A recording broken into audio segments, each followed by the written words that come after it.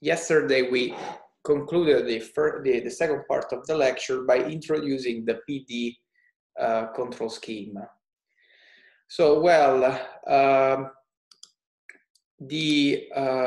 what we're going to see today is to show the control scheme, so the PD, the proportional derivative control scheme, advantages and disadvantages, and so why we need, for example, a PID control scheme, so with an addition of an integrative control. But in particular, we are going to discuss how the reaction will work.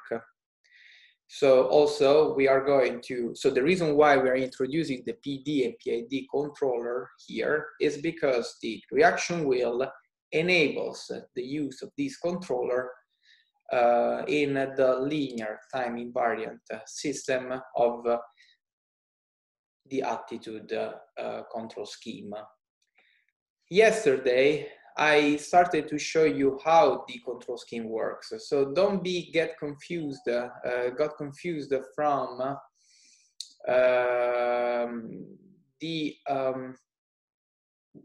this scheme here, because probably, so what it is meant here are two independent schemes. So what we're going to see today, and is not really based on the feed-forward controller. So the feed-forward controller, if you're going to attend my course in space robotic systems, are used to use directly the desired state that you want, for example, a specific attitude of the spacecraft, to generate a control. What we are going to use here is not based on the feed-forward controllers, but is based on the regulators or controllers that are going to use the error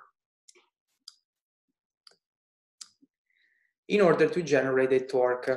So that's the reason why I would like to clarify that, because we are not going to see feed-forward controller that in principle are less accurate. Because the feed-forward controllers only use your desired position. So there is no feedback from your observation. Your observations are fundamental to know what is the current state, the current orientation of the spacecraft. So if you don't have, for example, this closed loop, feed-forward controllers give you the possibility to not use this closing loop here, but directly use the desired position to update the control torque. What is the problem? Is that if your system is diverging, because you are not using the observation from the sensors, the control that you are applying by using directly the desired state will also be wrong. And so that scheme is really subject to divergence. So what we started to introduce yesterday are indeed control scheme that are based on the error. So basically, what we need to do is to provide a control scheme that is directly proportional to the error in state of the state and the error in the velocity. So the error is given by theta, for example, if you are looking at the pitch dynamics, minus theta desired. E dot will be equal to theta dot, so the actual pitch rotation, minus theta dot desired.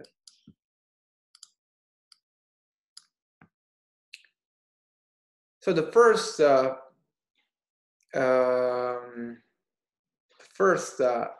example that we are going to do is by considering a disturbance. So for example, the pitch dynamics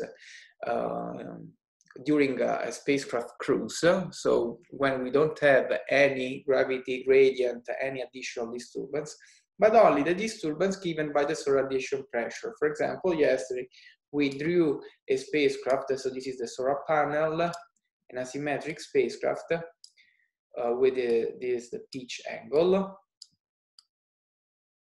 And so these, so actually the rotation that is happening is on the other direction, but basically because of the offset of this area here is going to start a torque in that represent our disturbance d dashed. So we want to use a control scheme that balances this disturbance here. And we know that is a time invariant. So a possible solution, as I said, is a PD controller. PD controller is based on assuming a control torque that is, as I said, directly proportional to the error. So it will be KPE, so it will be theta minus theta desired, minus KD, sorry, theta dot minus theta desired, dot desired. If you substitute that in this equation here, and we assume that our desired pitch angle is equal to 0, and also we want to reach a still spacecraft, so our desired angular velocity has to be 0 as well, we are going to converge to this equation here. We're going to face this problem by using two independent approaches. So the first approach is based on the Routh-Hurwitz criterion. So it is a criterion that gives you the fundamental conditions to have a stable system. However, as we said yesterday, those conditions are not sufficient to demonstrate the stability, but are necessary. So what you need to do is to determine the characteristic equation, for example, by using the Laplace transform. So the stability of the system, as I always said, it is first estimated by considering the associated homogeneous equation. So you're using only this left side part.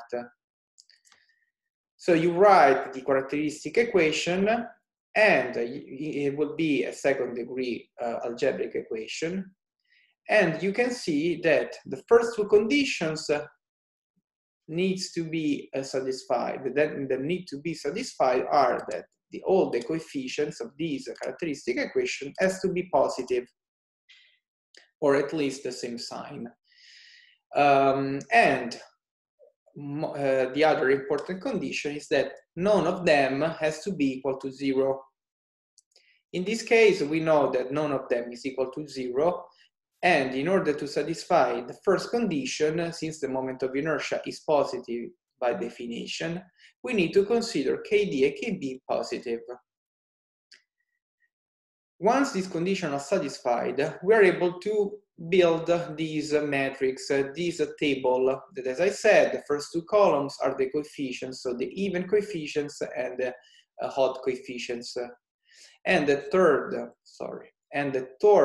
and fourth columns are constructed by using the determinant of the submatrix given by the previous two rows. For example, if you want to compute B1, you have to do the determinant of this matrix divided by n minus 1, so the negative value of this value here. There is a minus here. Same for B2, you need to do this one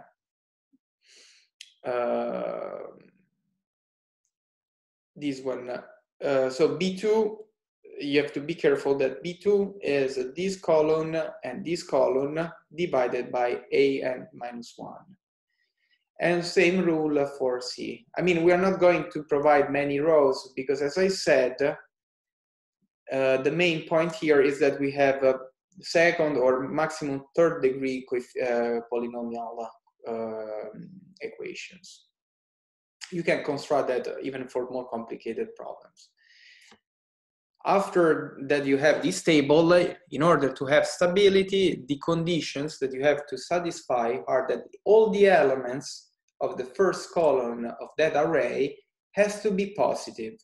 So this column here has to provide all values positive. Okay, so let's take the equation that we want, and indeed is the equation given by the PD controller. So it will be lambda squared multiplied by the moment of inertia, Kd multiplied by lambda, and Kp multiplied by 1. The table is pretty straightforward because the first row is given by the An, that here correspond to A2, and A2 is equal to the moment of inertia. So An minus 2 corresponds to A1, A0. So our A0, so this is A2, A1, and this is A0. So you can see that here you have A2, here you have A0, and here you have A1. So the first row was pretty straightforward. The third row that should be written, because it is written up to S0, is given by the determinant, so this one times 0, minus Kp times, so if you do the determinant of this value, you have Kp times Kd divided by minus Kd. That's the reason why at the end you have that our B1 here is exactly equal to Kp. So the table exactly give us the condition that Kp and Kd has to be greater than 0 to have asymptotical stability, because this criterion is necessary to have a negative real part of the solution. As I said, it's only a necessary condition.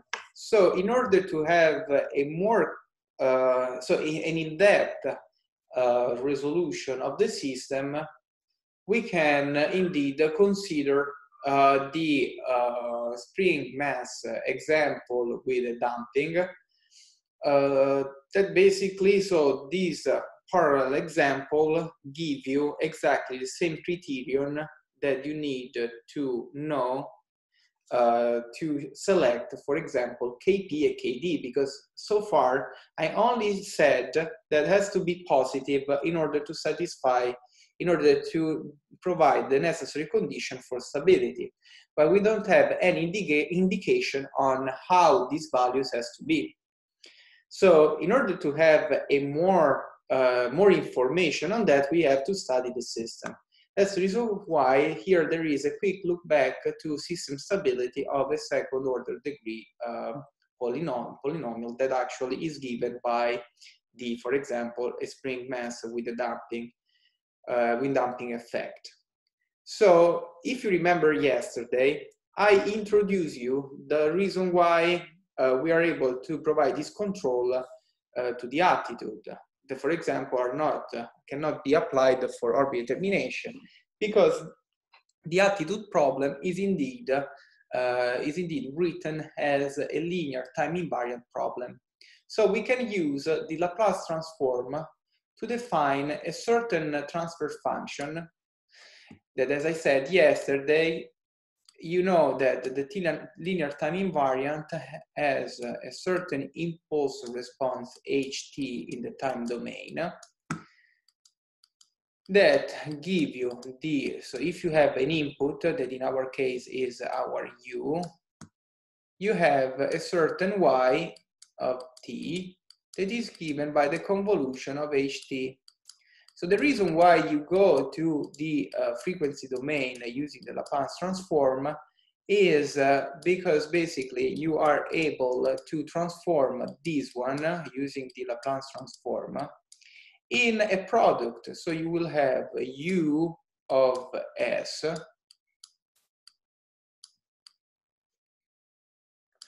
a transfer function hs, that in our case here is called g. Sorry to use different, let me use the same, if it works, okay. Same letters, give you ys.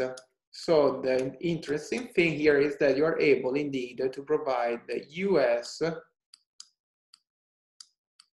equal to ys equal to gs times us. And that's the reason why you're able to compute this transfer function here. So if you apply the Laplace transform, this become indeed an algebraic equation of second order. And you will have this equation here.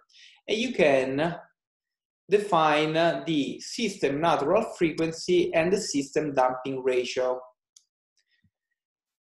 So if you do that, you are able to determine the natural frequency of the system and also the damping effect. You know, for example, from this relationship, how to select the values of B and K in order to have a certain frequency response and certain damping effect. So if you do the analogy that we have seen so far, in which you substitute B with KD and K with KP, and your M is your moment of inertia, you can understand that what it is true for this system is also true for the PD controller. Okay? Let me know if you have questions, interrupt me in order to be on the same page, but that should be pretty straightforward. So here we're going to do similar approach that we have seen for the gravity gradient, but even here is even simpler than that, because we know that the root of that equation that represent our solution are given by the product of the natural frequency and the damping effect. And the first condition that we found in order to have a negative, so basically in order to have solutions that provide a negative real part, is that the damping effect has to be greater than 0. Okay? The other condition that we are going to demonstrate by using this approach is that we are going to see also that if C is between 0 and 1, all the roots are complex conjugates. And so we are able to dump a certain oscillation effect because of an external disturbance, or because we are far from our desired position, the equilibrium position, and the system is going back. If we have that C is greater than 1, we are going to have an overdamped case. So let's see in detail how we are able to provide these conclusions. So let's go back to our system in the Laplace transform. So we know that S has to be greater than 0. And so we can determine that our solutions are given by two roots, S1 and S2. So if we write these solutions in the time domain, as we have seen for the gravity gradient, these solutions are given by the mode of the system, and so the difference and so the sum of the exponential term of the two S1 and S2 that we have seen here. So these two roots are indeed the exponential part of this exponential curve. And from here, we can, so if you do the basically the anti-Laplace transform, you are able to find that this combination of the two exponential curves give you the response of your system. So as I said, if Xc is between 0 and 1, the roots are complex conjugates, and we end up with this familiar form. So basically, since C is between 0 and 1, you have that inside the square root, you have an imaginary number. And so if you explicit the exponential term by using the cosine sine term, or especially so the real and the imaginary part of the two roots, you end up with this response here. So this view of the problem has already been seen in other courses, but is exactly the same what happens with your KP, so your PD controller. So the problem that we have introduced now is by considering that the disturbance is 0. If you consider that there is a disturbance, for example, a constant disturbance, a disturbance that basically in the Laplace domain is 1 over s, if it is a step function in the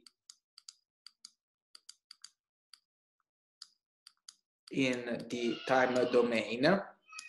So if we do so, we can demonstrate, although we're not going to do that in this course, as I mean, it is a part of previous knowledge. You can demonstrate that this solution here is a bit more complicated, but is given by always a sum of two, so a cosine and a sine term multiplied by an exponential.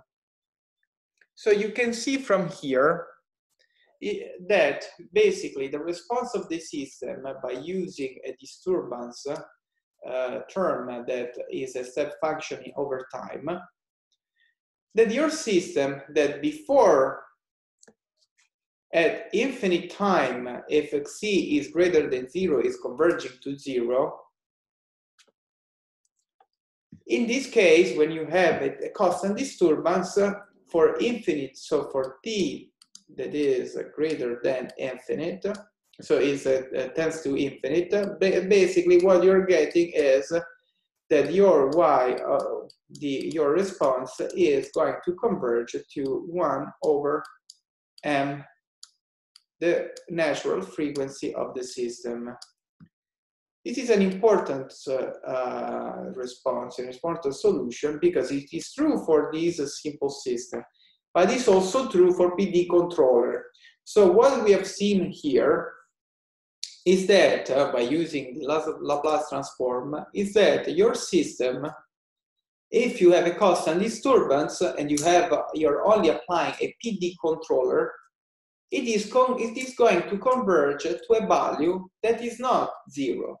So it will not be your desired state. Another important thing that you can see from the plot of this solution is that by changing your C and omega n, so your K, the rigidity of the system, you're going to change also the response of the system to a specific disturbance. You know that if C is equal to 1, you're going to converge to the critical damping. So basically, you don't have any oscillation effect before the convergence. If it is going to be larger than 1, so for example 1.2, you see that you don't have oscillation, but you are converging with approaching the value that you want with a time that is larger. So usually critical damping is suggested because basically provides the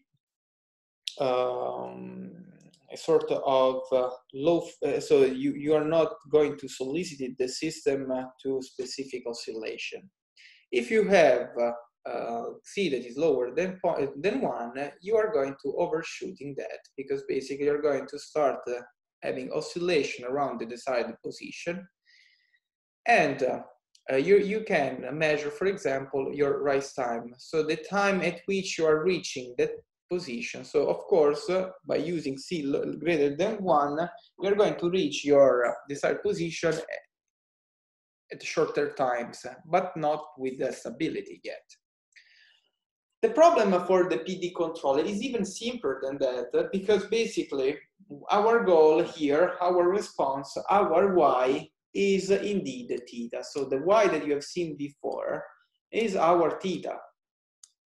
And there is a theorem that it is very useful here that can provide information on the final convergence of the system just from the beginning. So if we know that for the pitch dynamics we have Y theta dot dot plus K d theta dot plus Kp theta,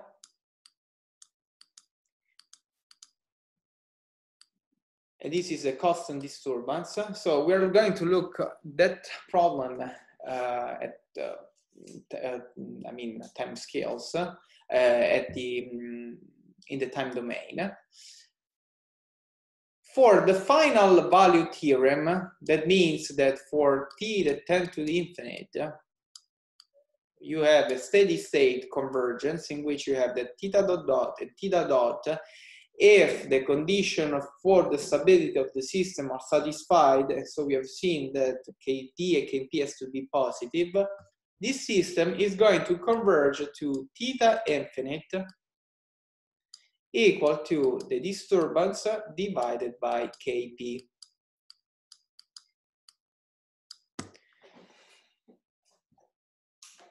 So this is the problem seen from different perspectives, but basically it's the same problem that you have seen for a spring mass case by using a damping effect. So the problem here is that we don't still have indication of Kp and Kd. We have seen that, for example, we can assume a critical damping. So we have seen that omega n of the system in our case will be equal to the square root of the Kp divided by the moment of inertia. And C is B, so our Kd divided by 2m omega n. So it will be C Kd times, so divide by 2 moment of inertia times omega n. So if you explicit the frequency, normal frequency, you can see that C, if that has to be equal to 1, that you have that Kd divided by these two terms, so we'll have basically 2 moment of inertia times Kp moment of inertia. So you can find the possible response of the system, so a relationship between Kp and Kd in order to have so the critical damping of the system. So for example, you can choose Kp and Kd. So actually, so in order to choose Kp and Kd, in order to determine the relationship between these two coefficients that give you critical damping. So you see that you have a relationship that optimizes your response. And there are different things that you have to take into account. So if you want to reduce the error in your final estimation, because remember that our goal here was that theta desired is equal to 0. But actually, the system with this control is converging to theta infinite equal to the disturbance divided by Kp. So one can say, okay, let's use a very, very large Kp, for example. So Kp greater than 0. Well, you can see that if you have a Kp greater than 0, also the normal frequency of the system will be greater than 0. So you have to be careful that your system is not going to affect, so also that will be very large. This effect will affect significantly your response of the system. So for example, you can approach the frequency, the natural frequency of your satellite. So you can approach the resonance of the system, and that could be very risky for the stability of for the structure stability of your system. The other thing that you have to take into account is that if you want to have a Kp very, very large, and you want critical damping, so for example, C1 equal to 1, you can see that also Kd will be very, very large. And you have to be careful that if you have a Kp and Kd very large, we know that the control torque that we are applying is proportional to the error. So it means that even for small errors, you are going to apply huge torques. And if you're applying huge torques, you have to be careful that your system is able to provide those huge torques. Because you are not, for example, if we are going to use the reaction wheels, you have to be careful that you have enough power or enough, let's say enough power to generate this torque. So that's the reason why the selection of Kp and Kd is very important. And from here, you can understand that the PD controller is not adequate to control a system affected by a constant disturbance. So you need to find a second way in order to compensate constant disturbances. And one possibility that is used is the proportional integral derivative system. So this control scheme is only an extension, and as I said before, so the controller is directly given by the error. So your control torque is given by the error measurement that you are getting from your sensors, okay? The additional term is an integral of the error over time.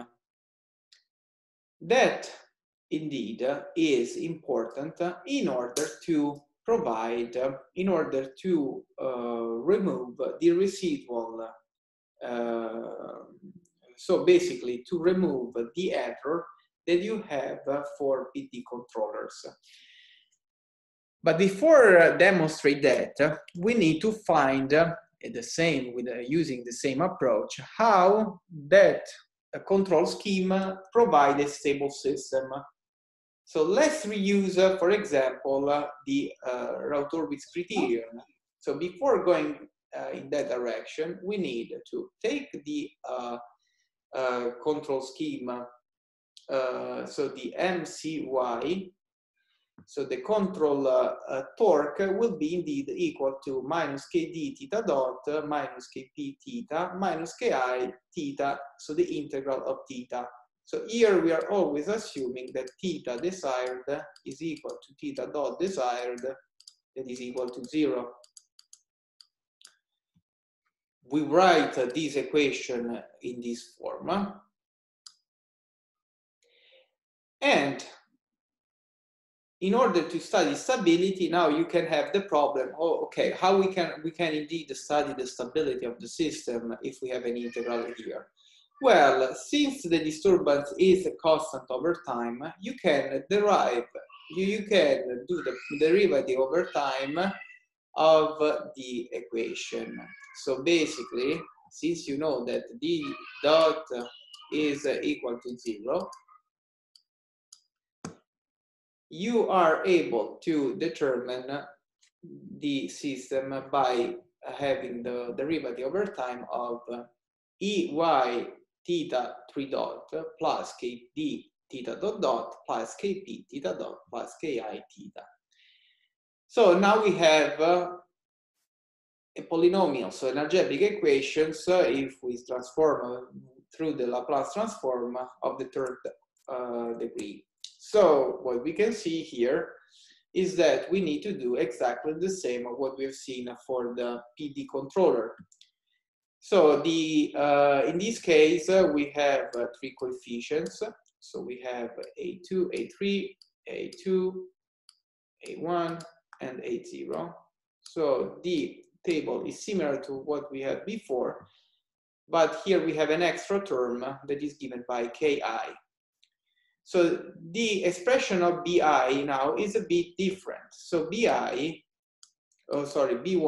is equal to the, so we know that is minus the moment of inertia, so minus the determinant of this submatrix here, divided by Kd. So it will be indeed Iy, the integral term, minus Kp Kd. And this is the relationship that you have here. So we know that this column, in order to have the necessary condition for stability, has to be positive. So the moment of inertia, it is by definition. We already knew that Kd has to be positive from the PD controller. Now we will have a condition that ties the proportional gain to the integral gain. So we need to demonstrate that B1 is greater than 0. And we already knew that I forgot to say that before doing this table, you have to demonstrate that all coefficients are not equal to 0 and that have the same sign. So you already know that Kd, Kp, and Ki has to be positive before doing the matrix here in order to have stability using the Rotor-Witts criterion. So B1 has to be greater than 0, and means that so if you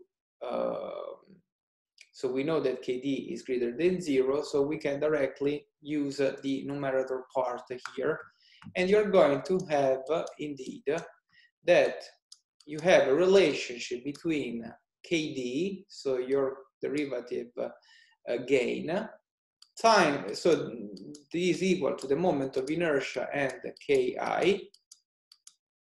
divided by Kp. Sorry, I see it in the opposite way, but anyway, Kp, so as I said, you have a relationship between the proportional gain and the other two.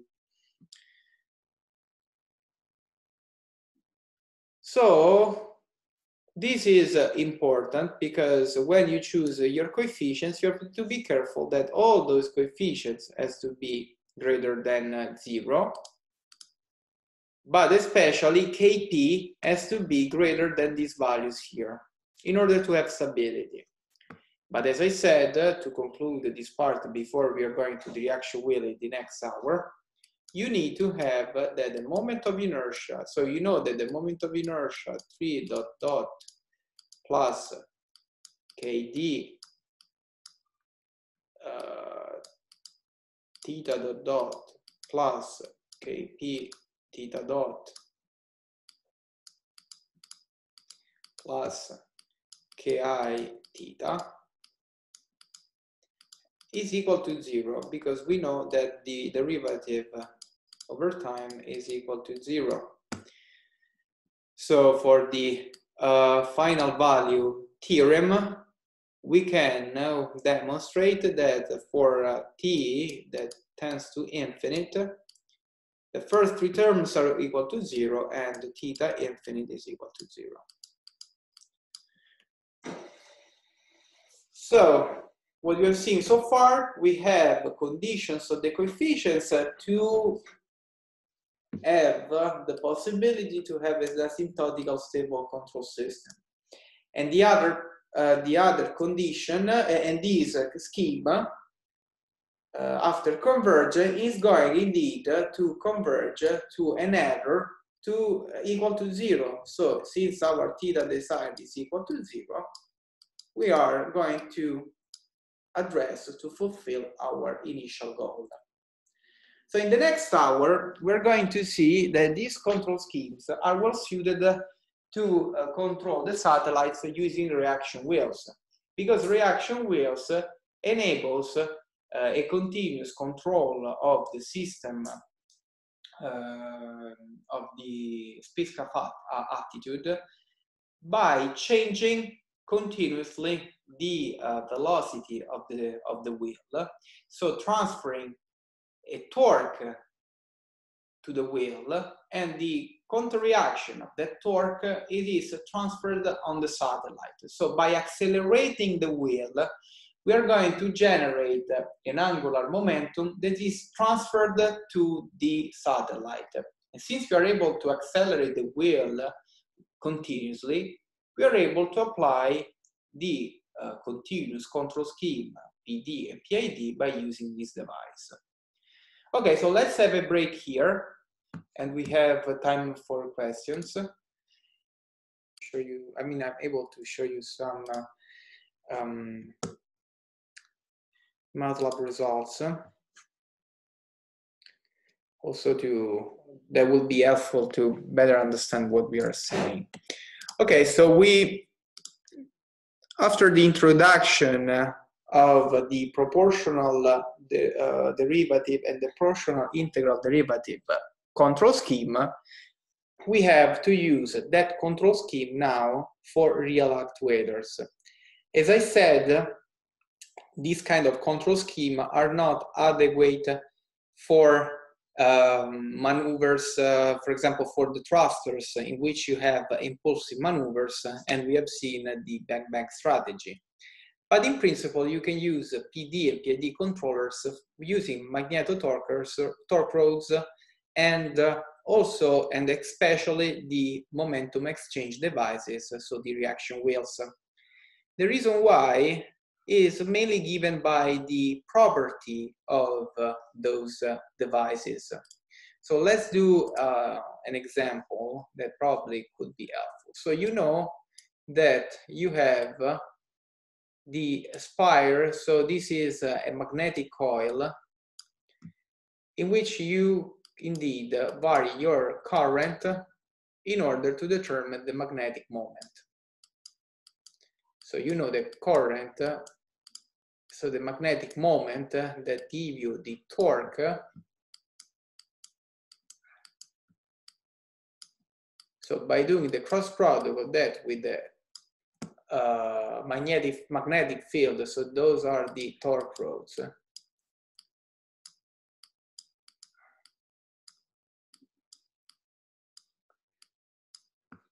If you change the current, the intensity of the current in the spire, in the coil, you are able to change the magnetic moment and so increase the torque relatively to the magnetic field of the planet. So you are able to change the current continuously. So you're able indeed to provide a fine variation of the current in order to change your magnetic moment. That's the reason why PD controller, PD PID controller can be done with the magnetic devices. The other device that we're going to see now is, so let's assume that you are looking at your satellite, so your bus that can be represented with a box, and your wheel is parallel to this plane. So it means that this point represents your vertical axis of the wheel, that is a rotor that can rotate along this axis.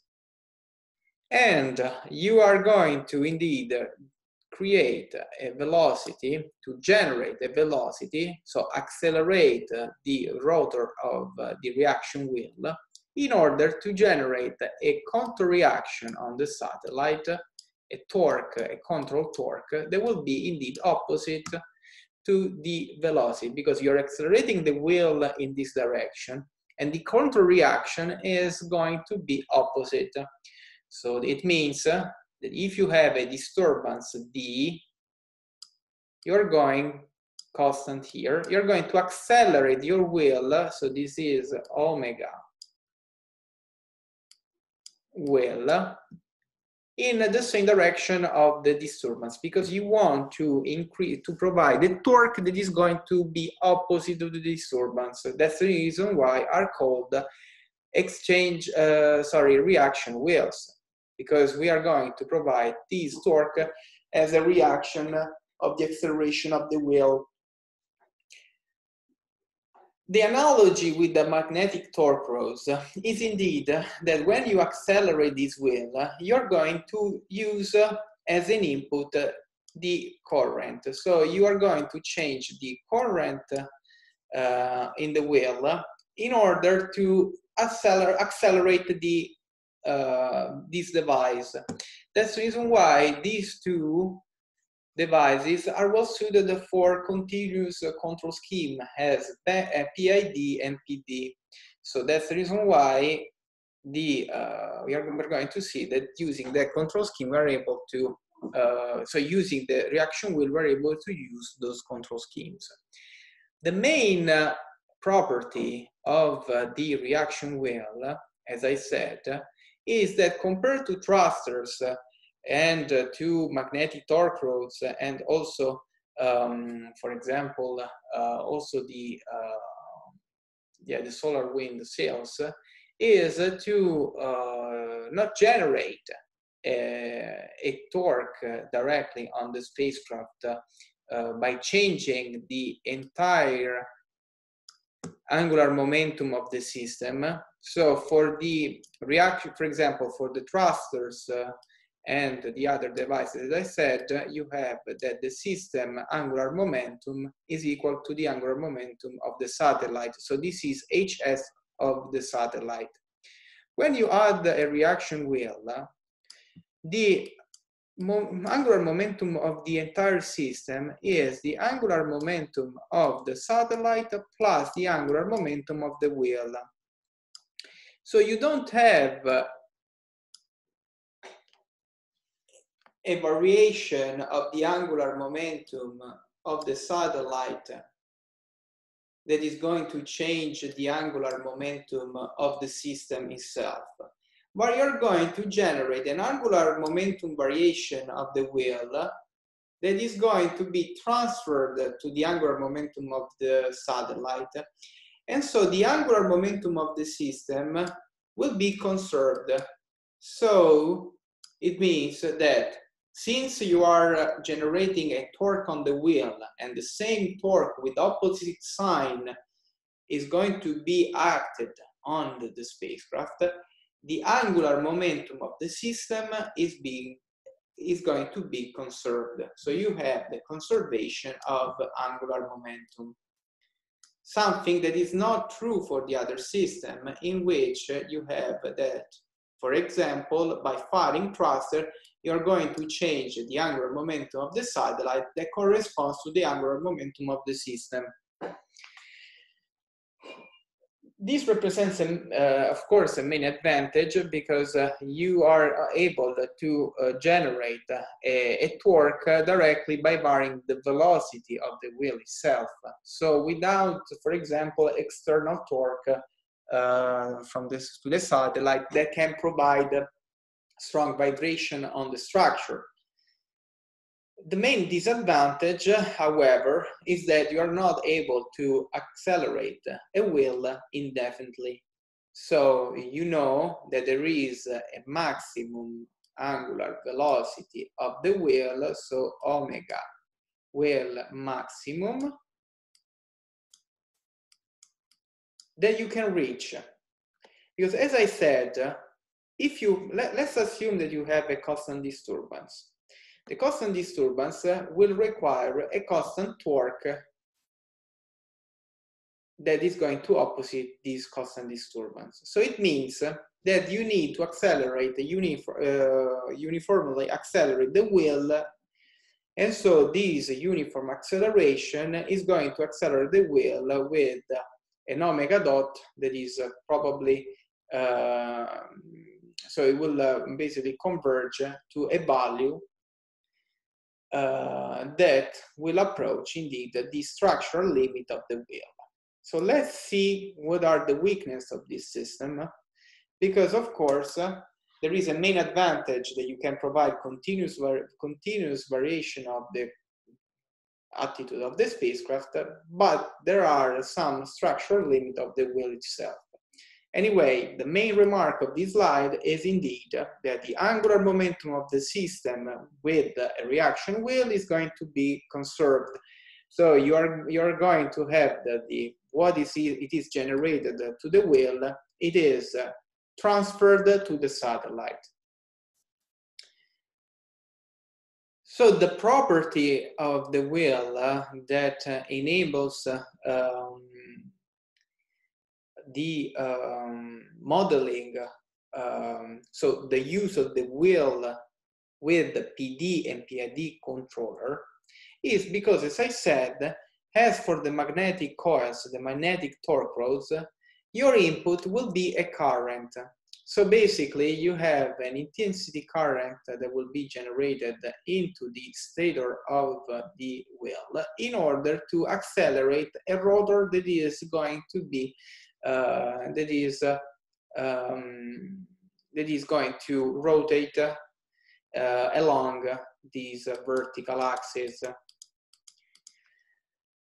What it means here is that you can easily understand that the acceleration of the wheel will be directly proportional to the intensity of the current that is given to the motor. So the wheel itself, it is modeled as a direct current motor, okay? So you are providing an input current to the system in order to accelerate the rotor itself. So if you want to accelerate the motor, you have to increase the current. If you have a constant current, that constant current will provide a constant torque. If you want to provide an increase in your control torque, you need to increase the current. That's the reason why there is this important relationship between the control torque that you have to generate and the current of the system through a coefficient that here is called the Km, and it is the characteristic coefficients of the motor. So when you have, for example, to design the control scheme of your satellite, you know that the reaction wheel that you're going to use have a specific characteristic coefficient that is given by the electronics of the system, for example.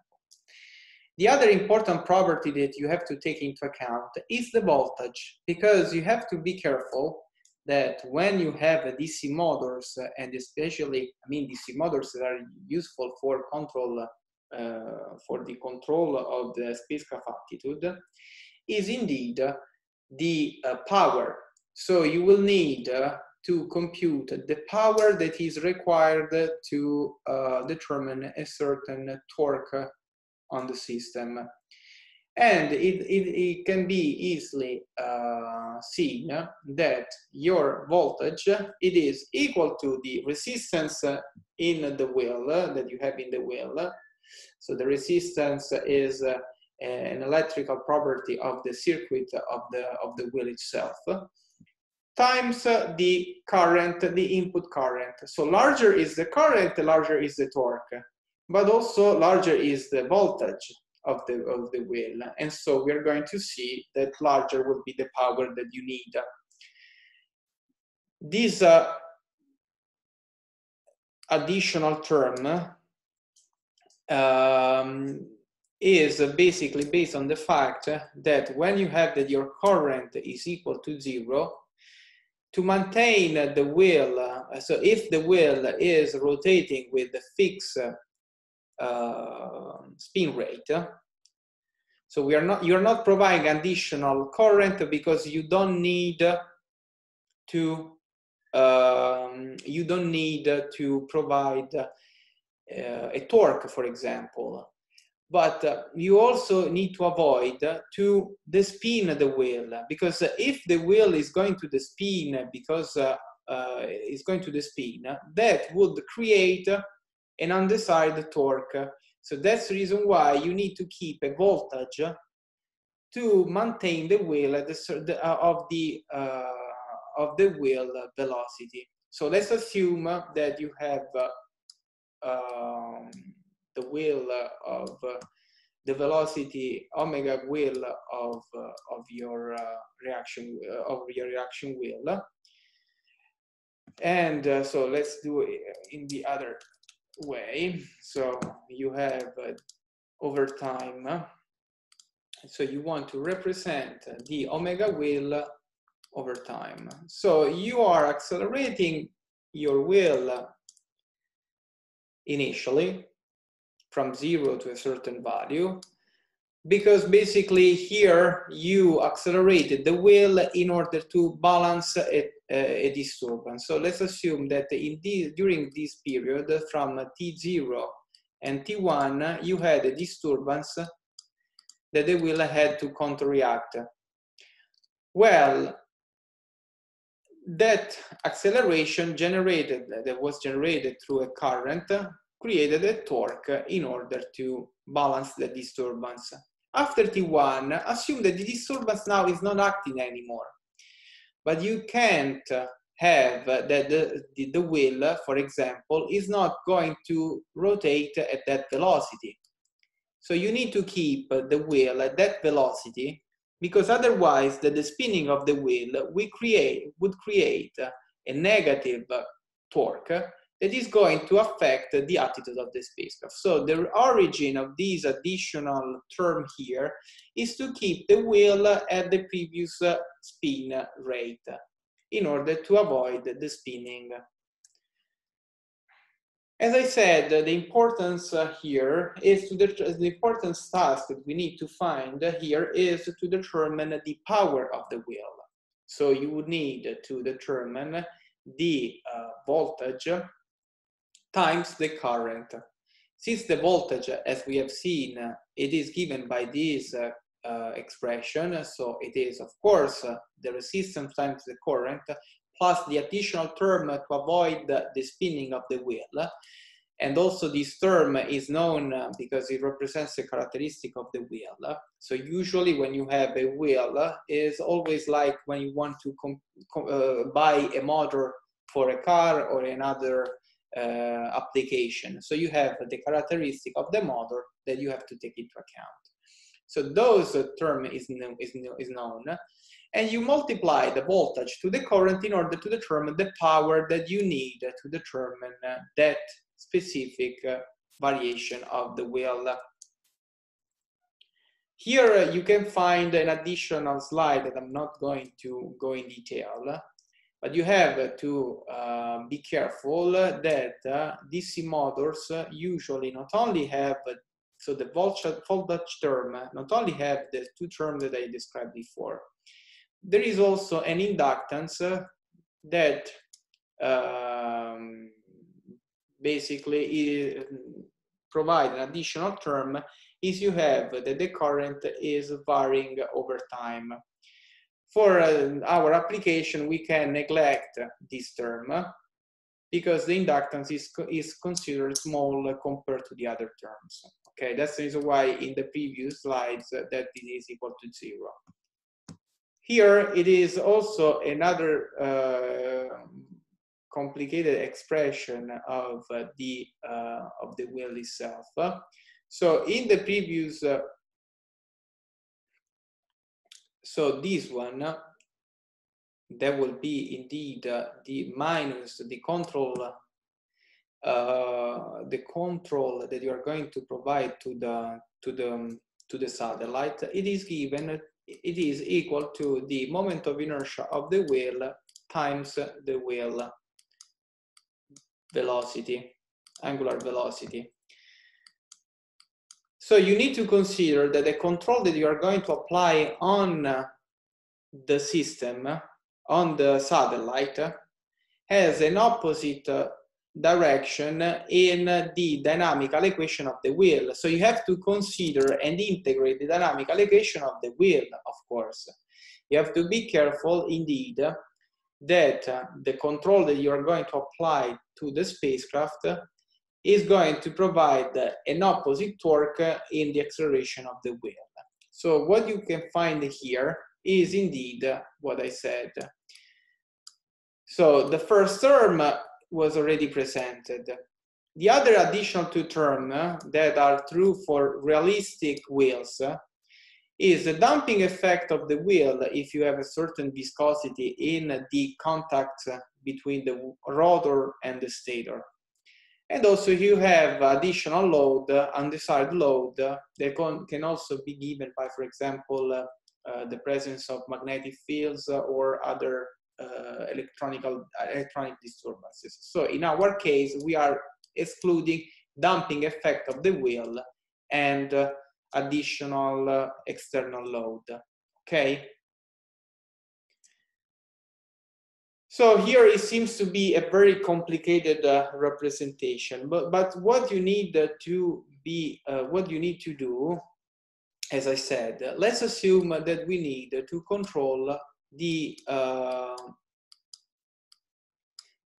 okay, let's assume that we need to control the y-axis of the spacecraft. So you will have to control E psi dot dot that is equal to basically a disturbance, and you want to apply a control, so our MCY. As I said, in order to generate the MCY, you need to integrate the equation of the wheel itself in order to determine how the power and of the wheel is going to vary. So you need to compute IW omega wheel dot that is equal to minus the control torque that is applied to the wheel, to the satellite. So you need to compute both equations. You need to count both equations, because from this one you are able to determine the power that you need from the wheel. And so, and especially, you need to compare to determine the omega max. So you need to check if that applying that control, your wheel is not going to reach the maximum value of the angular velocity. So this is what we are going to do next. What you can see from this slide here is that, as I said, the angular momentum of the saddle of the entire system, that here is called J0, is equal to the angular momentum of the spacecraft in the z direction, because we are considering, for example, the y-axis, plus the moment of inertia of the wheel times the omega wheel.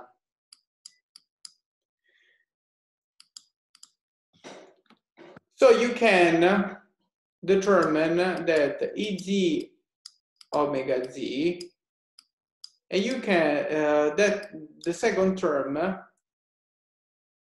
can be written as the moment of inertia of the wheel times the angular velocity of the wheel of the z-axis plus omega will minus omega z. So what we are doing here, we are summing and subtracting the same quantity in this second term here. Why we need to do that? Because what we want to demonstrate is that, basically this J0 is given by, this was C dot.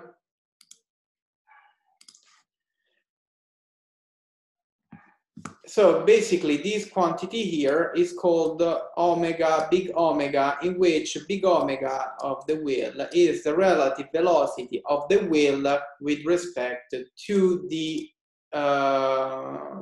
angular velocity of the spacecraft. So it's the relative velocity. The lowercase omega here are the angular velocity, of with respect to the inertial reference frame. So since we know that h dot is equal to 0, we can directly write that z omega dot, and so psi dot dot is equal to this second term that is equal to minus I omega I w times omega dot, so psi dot dot, plus omega w, so the relative velocity of the wheel with respect to. So from this expression here to this one is pretty straightforward. So you take this term and you put on the left side, and you have that the sum of the moment of inertia times the angular velocity of the spacecraft, the angular acceleration of the spacecraft, is equal to the moment of inertia of the wheel times the variation, the angular variation of the wheel with respect to the spacecraft itself. And this one, since this one is exactly the torque that we are going to apply. Okay? So you have to be careful that in this formulation that I've written here, you have to be careful that actually you don't have. So the this torque here is indeed associated to the angular variation of the spacecraft wheel speed with respect to the angular velocity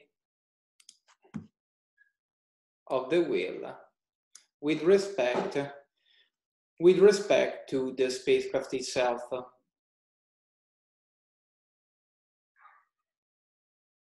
So this torque here is indeed related to the angular velocity of the spacecraft, and so that's the reason why you can see that the torque that is applied to the wheel is opposite in sign to the torque that is applied to the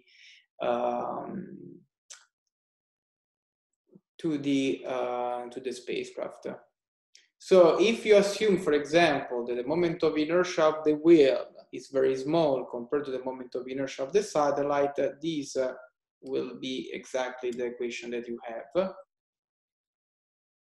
And also, if you assume that omega wheel is greater than omega z, you can go back, sorry if I do that, but you can go back to this one. Because usually the angular velocity of the wheel is very, very large compared to the angular velocity of the spacecraft. And the moment of inertia of the wheel is very low compared to the moment of inertia of the satellite. Okay, so now we are able to use the equation of the wheel and the control scheme that we have seen so far. So let's go back to the pitch problem that we have seen before. So before we have seen that we wanted to use a control scheme based on the proportional derivative scheme. There is an error here, let me correct that.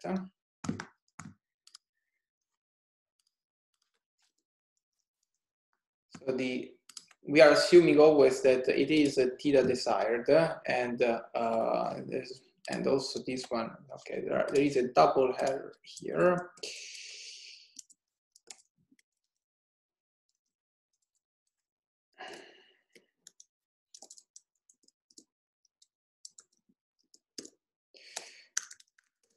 Okay. So if we apply the control scheme PD here, we have to be careful that our control scheme that we are going to apply is going to affect our angular velocity variation of the wheel. So basically, you can see that by applying this control scheme here, this is going to affect the angular velocity of the wheel itself.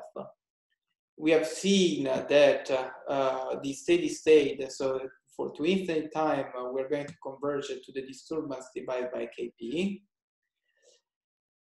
And we have to be careful that by converging to the disturbance, also our control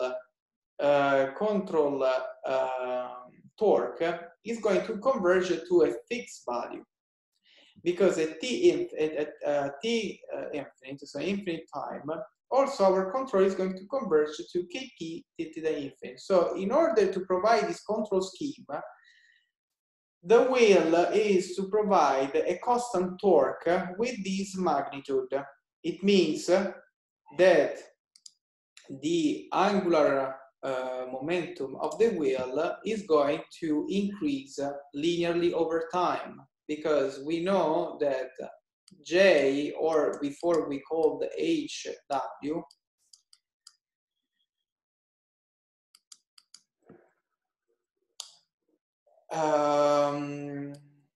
from here we have that HW dot is equal to MC. So if we integrate that, we have that HW, so the angular momentum of the wheel, will be equal to HW0 plus the disturbance, because Kp theta infinite is equal to the disturbance itself, times t time. So at a certain time, we are going to, so the angular momentum of the wheel is going to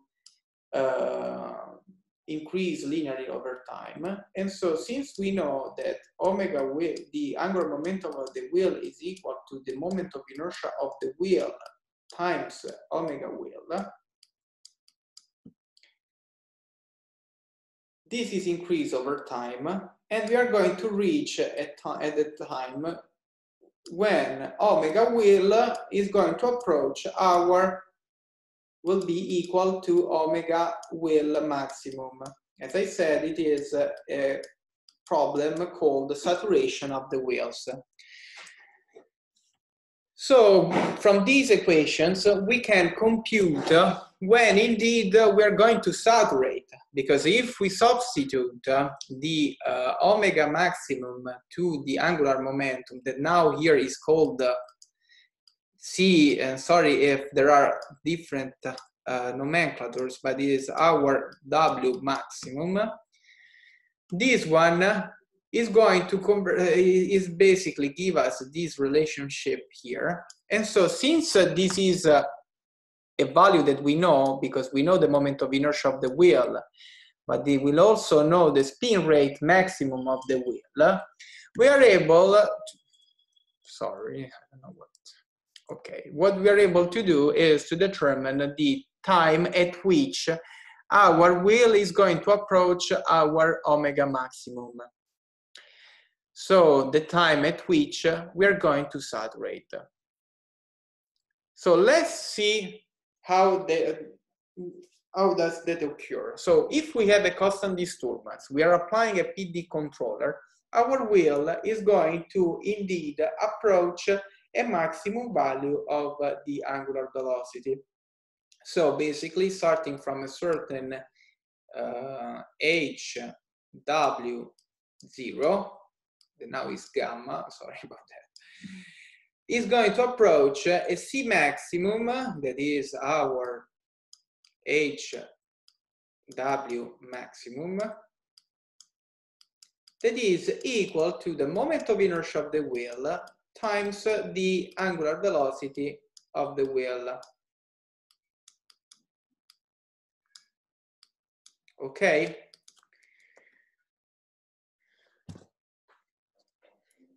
When we are going to approach this one, the wheel cannot be accelerated even further. We are not going to have omega wheel larger than omega maximum.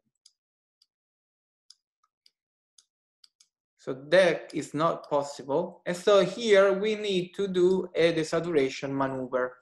A desaturation maneuver can be done in two ways. So using thrusters or magnetic coils, magnetic torque rods. So the approach is pretty straightforward. Let's assume the thrusters before the other part. So if we have thrusters, we can indeed fire the thrusters in a way to desaturate the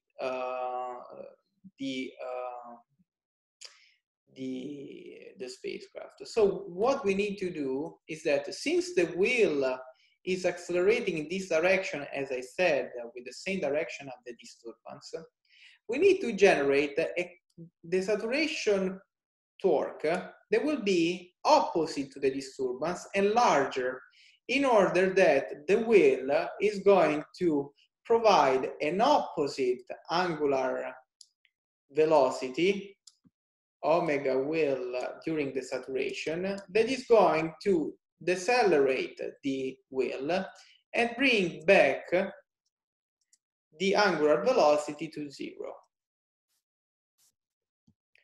So in our equations that we have seen before, we need to have an additional term that is given, for example, by the thrusters. But our expression of the control scheme for the wheel is exactly the same. And sorry if there is still an error here.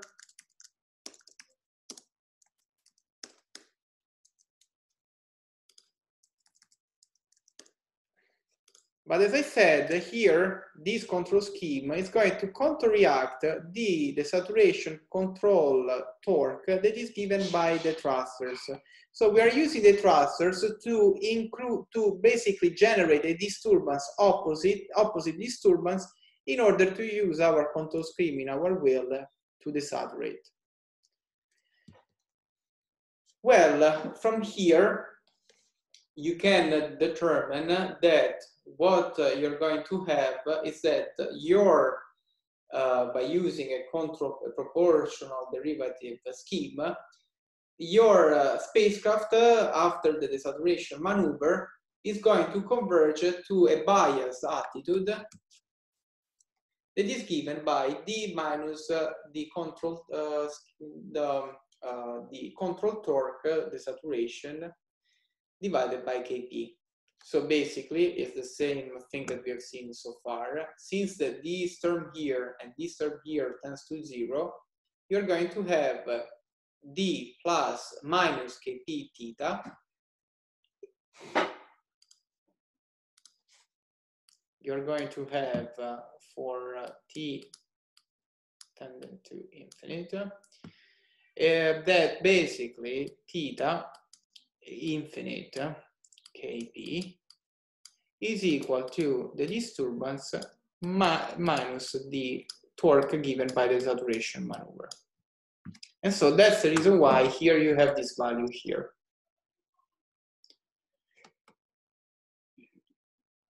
And so you can demonstrate that if the desaturation maneuver is indeed going to provide a disturbance larger to the disturbance itself with opposite sign, you're going to provide an angular variation, angular momentum variation of the wheel negative.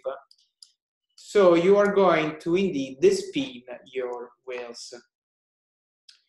So since we have only 7 minutes left, I will leave you with just a couple of examples for the wheel.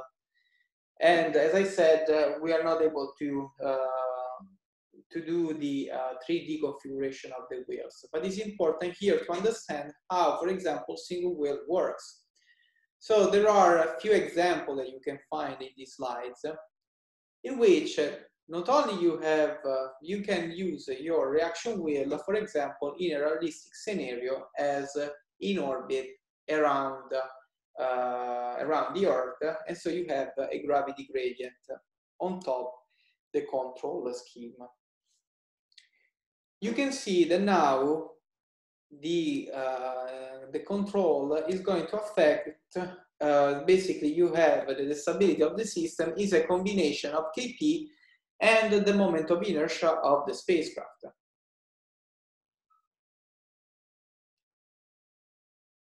But since we are ignoring any disturbances, you can easily demonstrate that in this case, even with the gravity gradient, the reaction wheel is going to basically dump the oscillation due to the gravity gradient, bringing our spacecraft to a theta infinite equal to 0. This is a straightforward example.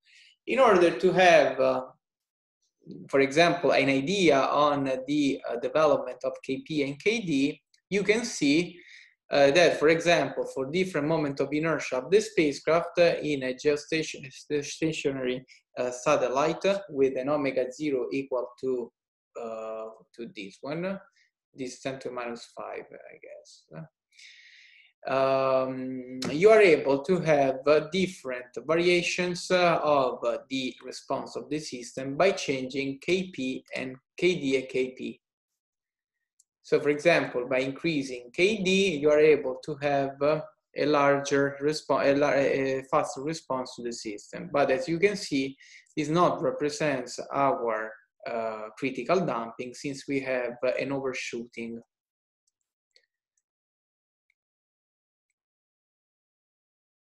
So here you can indeed, for example, also use the equations of the wheel in order to determine the saturation of the wheel when you have a gravity gradient. But as I said, this is only an example that is not really important. So I would skip these. Yeah, the only addition compared to what we have seen before is that here you have an additional term that, as I said, is minus mc. And you are able to not only integrate the equation of your satellite dynamics, but you're also able to integrate the equation of the wheel.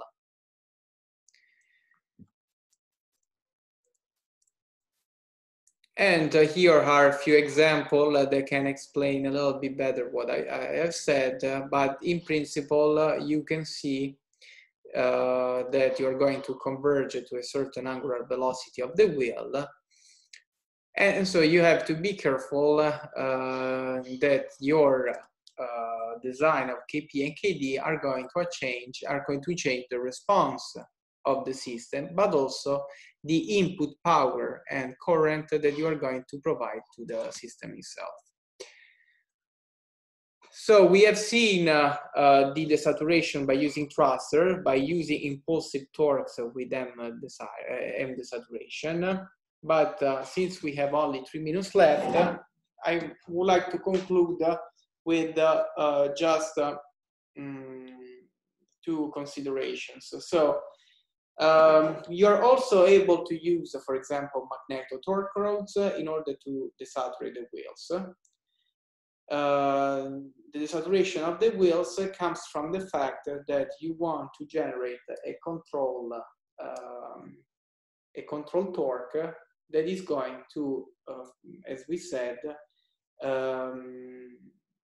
provide a torque opposite to the disturbance in order to spin the wheels. So you know this TC, and you can compute by using the approach that we have seen before, what is the magnetic moment that you need in order to generate this control. So in order to generate the torque that you need to desaturate the wheels. As I said, this is only for your knowledge. It's not really required. So the main point here is that in principle, you can use the desaturation control torque that you need as your disturbance, and so try to solve the magneto-torque problem by considering this input here. As I said, it's possible that the magneto-torque rods are not able to fully desaturate the wheels because of the you need to provide a torque that is not parallel to the magnetic field of the planet. So the final slide that you can find is another important combination of the magneto-torque rods and the reaction wheels. So as we said before, if we want to control the roll and the pitch and yaw axis of the spacecraft, you can use the magneto-torque rods, and you are going to use only the magnetic moment mx and mz. But as we have seen, these magneto-torque rods provide a possible error in the pitch direction. So you can use, for example, a wheel in the pitch direction to remove the error given by the magneto-torque rods. So let me show you briefly what I have done, what we have seen for the magneto-torque rods. So in the previous case, we have seen that if you have magneto-torque rods and you want to dump the, for example, the errors in the yaw axis, you have this behavior here. But since the magnetic moment along so mx will also provide an additional error in the pitch axis, we can use a reaction wheel along this axis in order to remove this signal. So what I have done here is to apply an additional control in the pitch direction with a control scheme with a certain Kp and Kd. What you can see is that if you apply a reaction wheel in the pitch direction, you're able to indeed not have the oscillation between 0 and 20 degrees, but this reaction wheel is going to provide to dump the effect given by the undesired oscillation given by the magnetic moment. And so you can use the reaction wheel. So if you look at the dynamical equations, what I have added is a control Kd and Kp on the y direction that provide the critical damping. So as we have seen before, the critical damping is given by the fact that Kd should be equal to 2 times the square root of the moment of inertia of the y direction and Kp. Anyway, so since we are late, those are the final goals of our course. So there are also a few slides for your curiosity on how to distribute the reaction wheels in 3 dimensions in order to optimize the distribution of the angular momentum. But the main point that we have seen today is indeed how to apply a reaction wheel, a PID controller with reaction wheels, and also how to combine, for example, reaction wheel with other devices. So you need thrusters to desaturate the delta V's, and also you need, for example, magneto-torque rods to do the same task. So let me know when we are going to have the next